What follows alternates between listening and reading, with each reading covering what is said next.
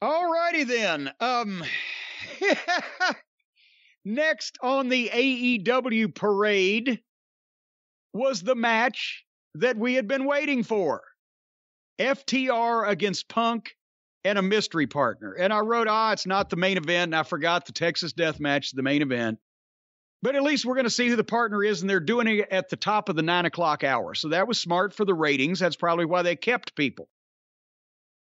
So anyway, we find out who Punk's partner is. Like Mussolini with Moxley.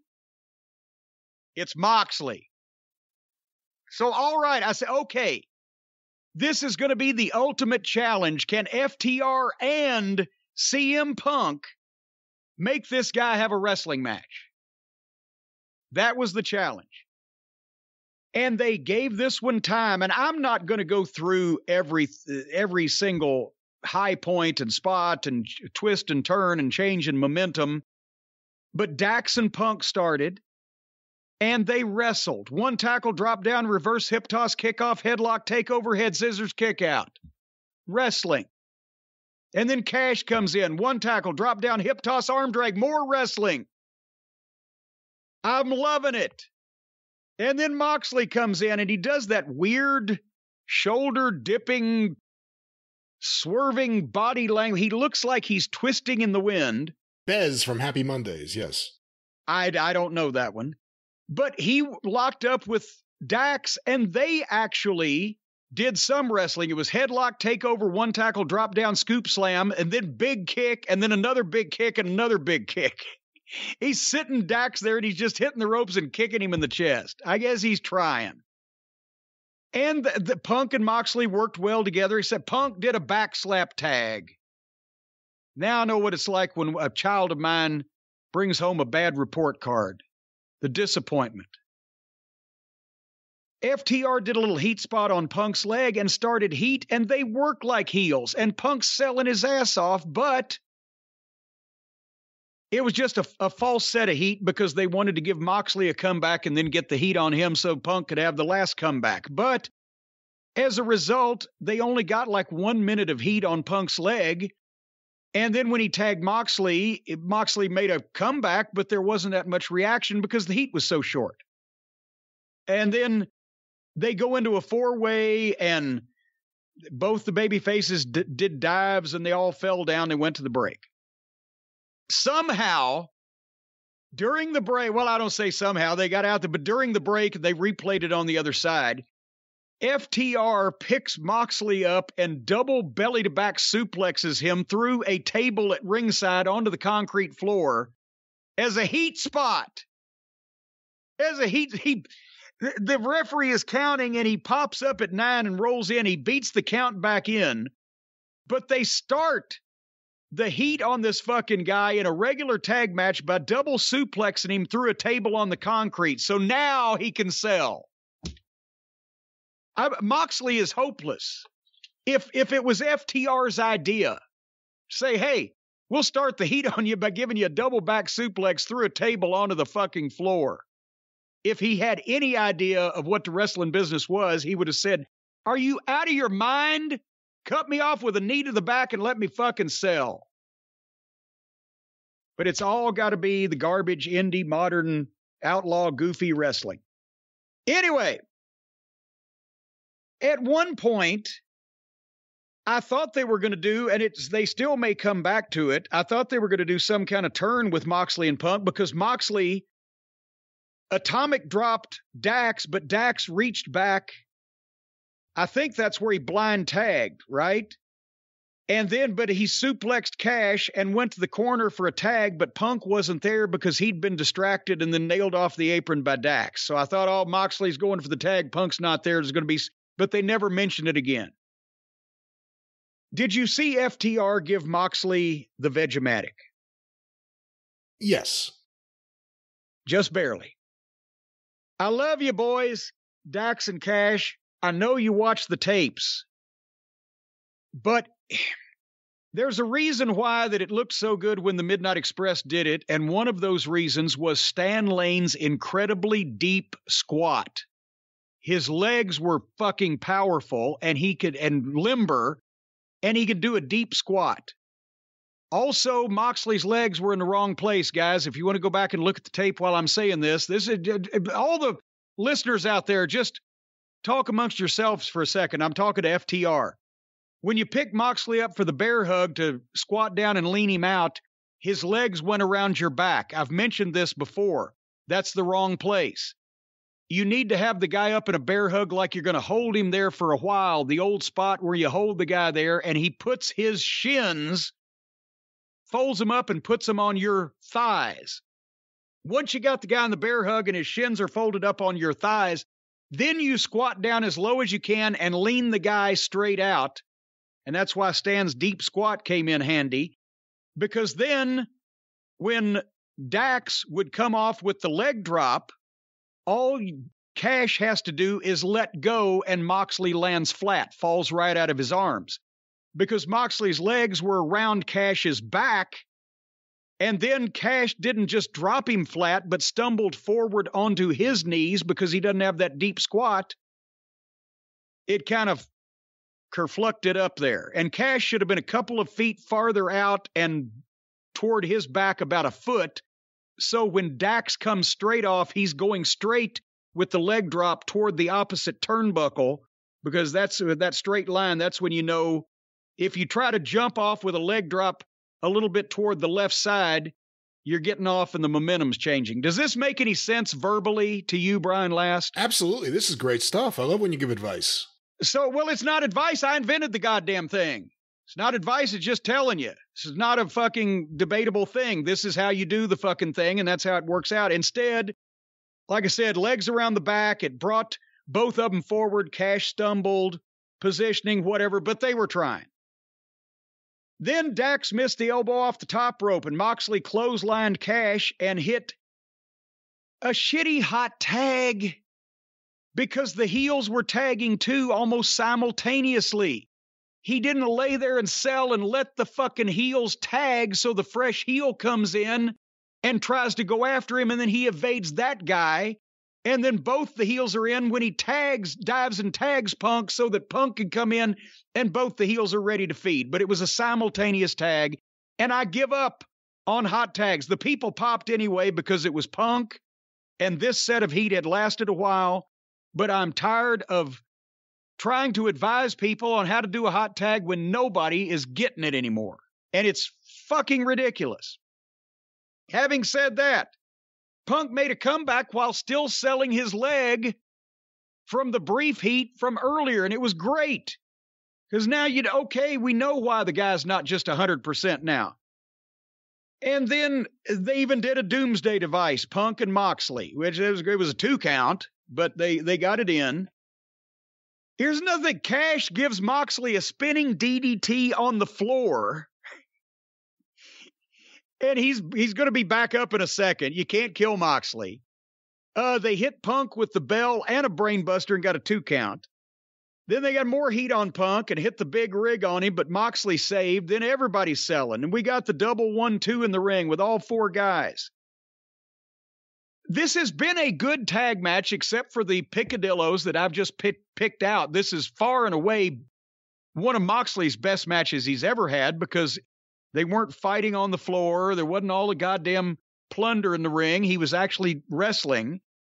And they gave him time so that they could do what they needed to do without rushing through it. And there was no trampoline business going on. I'm picking at nits because if it was the grade schoolers and the pudding gang out there, I wouldn't give a shit because they're hopeless. But since these guys, except for Moxley, are all top fucking guys and some of the best in the world at what they do, I'm giving constructive criticism. So it was a great match up to that point, especially for AEW, because there was more professionalism than normal. And then everything started going sideways when poor Tully got in the ring. Ooh. Because Punk gets a submission on Cash, and the referee, Aubrey, is with the other 2 guys, and Tully rolls in, takes his suit jacket off, and starts swinging and swatting Punk with his suit jacket. He didn't just do it once to distract him. He does it several times. And I'm at a loss. If Punk has a submission hold on my guy, the referee's back is turned and the referee's busy with the other people in the match, and I'm the manager, wouldn't I come in and haul off and football kick Punk straight in the face to get him to let go of my fucking guy? Or would I take off my jacket and swat him in the head with it? I don't know what this was supposed to be, because, yes, Punk let go of the hold and stood up, and there Aubrey turns around, and there's Aubrey is standing there staring at Tully in the ring, staring at Punk. So why did they distract the referee for her to just turn around and see the manager still in the ring? And then Punk goes to pick Tully up Tully swings, Punk blocks a punch, and goes to pick him up in the fireman's carry for the GTS. But did you see what went wrong? I'm sure you could pick it apart from what actually went wrong, but I saw what happened where he shouldn't have, they shouldn't have done this to begin with, but whatever. Well, what happened was when Punk blocked the punch and went to fireman's carry Tully and pick him up for the go to sleep, Tully has not been picked up in a while, and he was and you guys, you can all go back and watch the video. This is exactly what it was. Tully hadn't been picked up in a while. I'm sure he was eager to show that he still got it. When Punk bent over, Tully jumped before Punk was lifting. So what the effect that has, and you can see this on the video, is that, and I don't care how strong you are, when you're off balance, this is going to happen. I've seen this happen to the Road Warriors before. When I bend over to pick the guy up over my shoulder in a fireman's carry, if I've just bent over and he jumps up without me starting to lift first, then he's jumping in the air before I'm standing up. That means when I start standing up, he's coming down. Now I'm bent over. That means 200 plus pounds, whatever the fuck Tully weighs, is coming downwards on the back of my head before I've had a chance to get my legs under me and stand up, and it almost took Punk face first to the mat instead of him being able to pick Tully up. Well, then he realizes what has happened, and he's staggering, but he's trying to get under Tully because he's got to get his legs under him to pick him up because they're still off balance, and now Tully is holding on like a monkey fucking a football. And finally, he got up under him and gave Tully the go to sleep. But this is why I'm not managing either. Tully's almost 70. I'm 60. We don't need to be doing that shit. I mean, everybody wanted to see, a legend when he's 40 or a legend when he's 50. But there comes a point, we talked about the Sheik earlier. We talk about what Vince McMahon looks like. It's not doing the memories that people have any favors when they see guys going out and being involved in these things. But anyway, so go to sleep on Tully. But right at that point, Cash rolls Punk up a 2 count.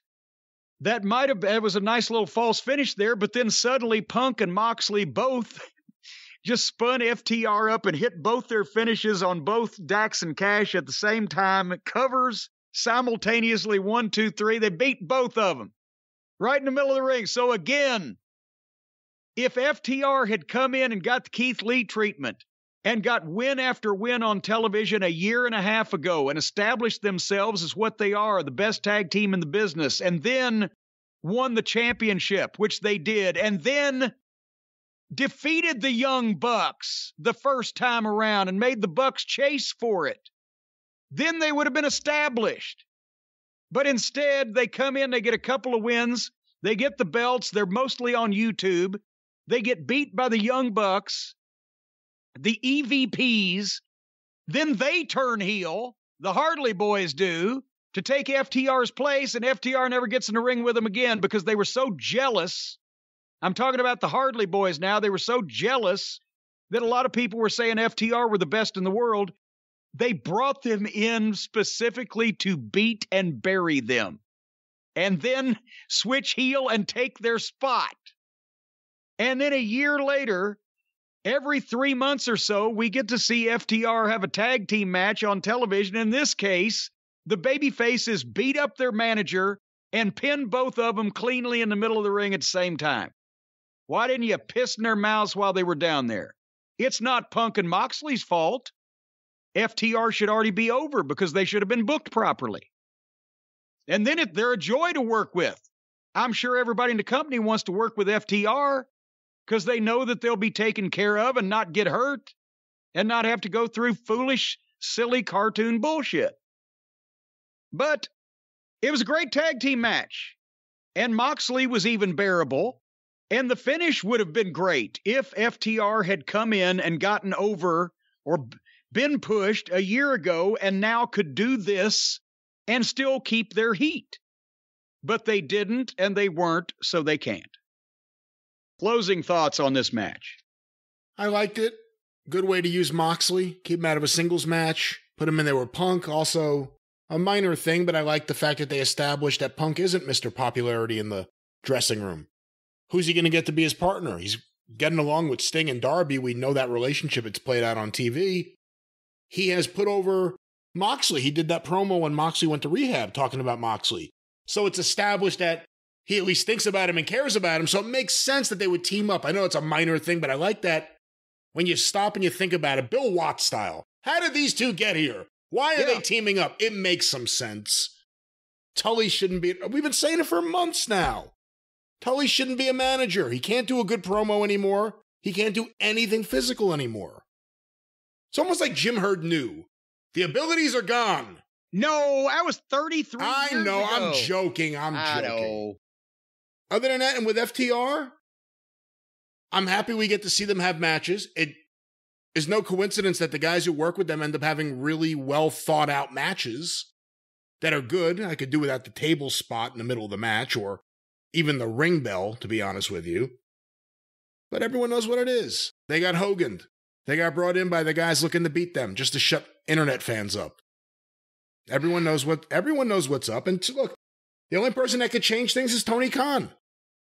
And Tony Khan has, for whatever reason, been happy with the way FTR is booked. Go figure. Who knows? Well, no, but also he can't tell anybody what to do. He has no authority because he has no balls because he's not in charge. He's the boss. He pays everybody, but he's not in charge.